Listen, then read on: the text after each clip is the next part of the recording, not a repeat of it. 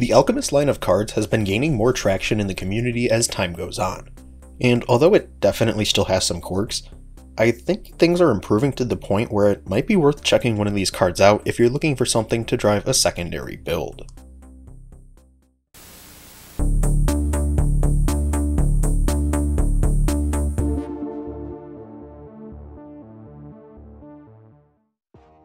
Before we get into this video, I'd like to say not to forget to leave a like and subscribe, and leave a comment if there's something you think should have been mentioned. This video was also meant to be a second part to my April 2023 performance update, and add on additional information I think is important to build some context, and also discuss some areas I think it's excelling in and also lagging a bit behind in.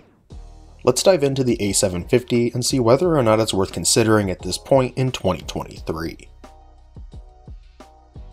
Right off the bat, I think what's holding this card back, or really any from Intel, is their Arc control panel.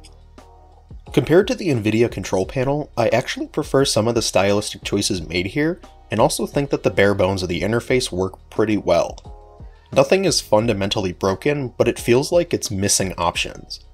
As of now, when you go into the software, you can adjust different things such as screen recording presets, power targets, and also see a side-by-side panel for all your games, almost exactly like what Nvidia's GeForce Experience has. The overclocking settings are pretty limited, and there's still the weird options labeled GPU boost and the core voltage offset. Core voltage offset is pretty self-explanatory, and it's basically the only way to adjust the clocks of the card indirectly. The GPU boost seems to make the clocks target the higher end of the range more aggressively, but you can get by without really touching this slider, it seems. Most of your overclocking is going to be done by adjusting the core voltage offset, which will push the core higher on the voltage frequency curve.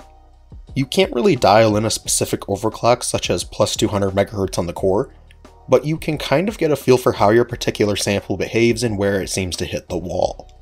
You probably won't fry your card, but keep in mind that if the targets you're setting are too aggressive, the card just won't apply them, and it'll look like you aren't really doing anything. I think overall the software is functional for a first launch, but it's going to need improvements across the board.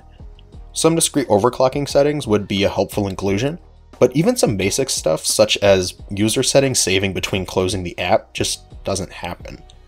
It's possible I have it misconfigured, but it's just some things that I've noticed and have become consistent issues whenever I decide to plop the card into my system. The performance of the A750, based on the past two videos I've made in which I've discussed actual benchmarks, has seemingly improved on average, but also more importantly on the lower end of the spectrum. There were a couple of games where I noticed this more than others, which makes sense as they probably aren't going through and optimizing for every title. But whatever improvements they're making have been beneficial for the performance profiles of a variety of different games. Counter-Strike Global Offensive, and also presumably the upcoming CS2, has seen a huge improvement on average, competing with the performance offered by the significantly more expensive RTX 3060 12GB in 1080p. When the card launched, things were looking more like a GTX 1070 at all resolutions, so things have improved quite significantly in this title. Additionally, some games that wouldn't run or would crash after some time, like some of the older Call of Duty games and Red Dead Redemption 2, now run stably even though there might be some graphical errors here and there. I mean, to be completely transparent, I've got plenty of examples of graphics errors happening in DirectX 11 games, and I can show them on screen. For the most part, they're not really game-breaking, but they are kind of amusing. Just take a look. To give credit, when I first got the card, this game wouldn't even start, but the fact that this is happening just shows that these cards are still in their infancy when compared to Nvidia and AMD. These errors have never occurred on my 3070 Ti, and to me it just looks like there's a corrupted model in memory, which can admittedly be fixed in a driver update. The games don't crash to the desktop anymore, and they run smoothly in greater than 90% of scenarios. Red Dead Redemption 2 also doesn't cause a blue screen anymore, but it still has that FSR lighting bug that I described in my first video about the card. Admittedly, this is an AMD software technology, so they probably aren't going to optimize it for this specific architecture, but also keep in mind that this card is powerful enough to not really need any sort of upscaling technology if you're going to play at 1080 or 1440p. Building off FSR, ZSS support is fully there, and it's completely hardware accelerated by the included XMX cores. If you watch my dedicated ZSS video, the conclusions from playing on native Intel hardware are pretty similar, but I will say the performance uplift is more noticeable than on NVIDIA hardware.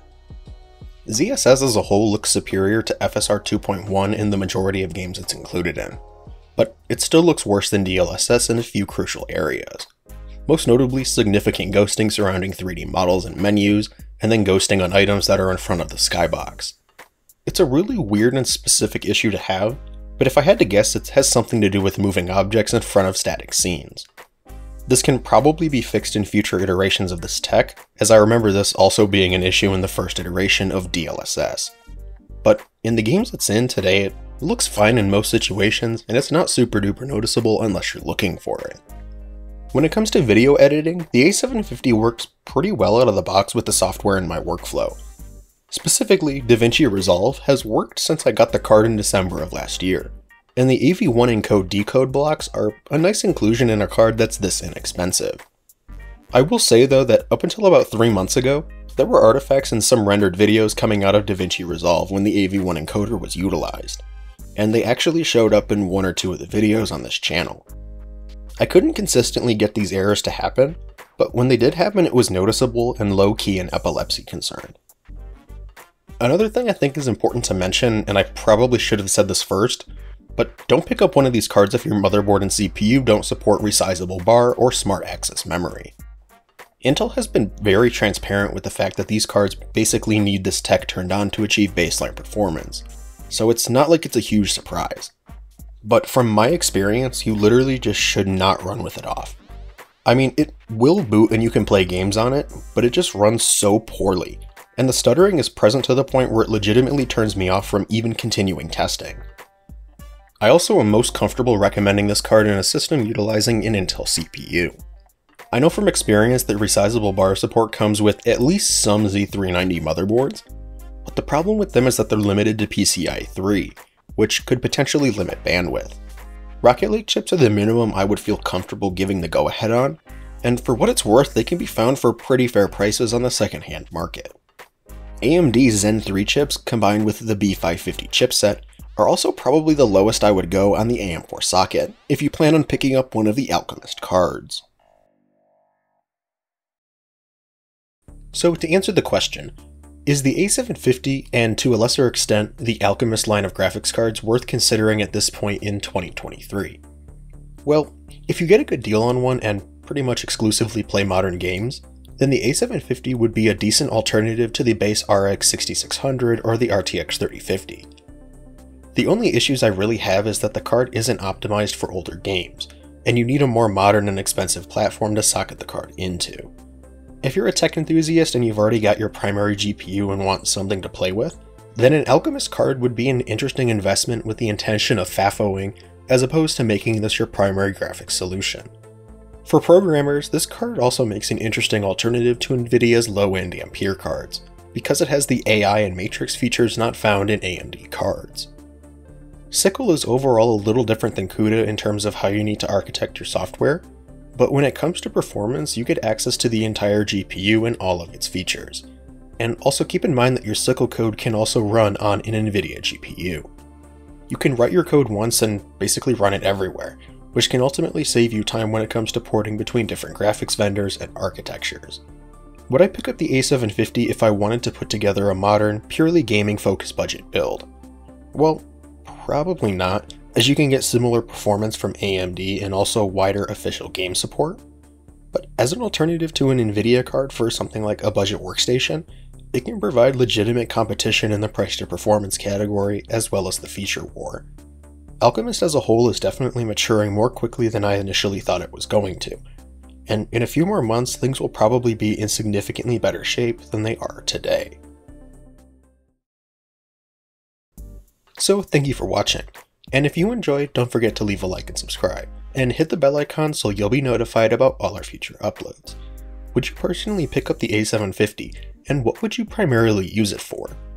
I think it's going to be more interesting as we move further into the future, as Intel is showing that they can fix a seemingly disappointing and/or broken product. That's all I really have to say on the matter. So thanks again for watching, and I'll catch you in the next video.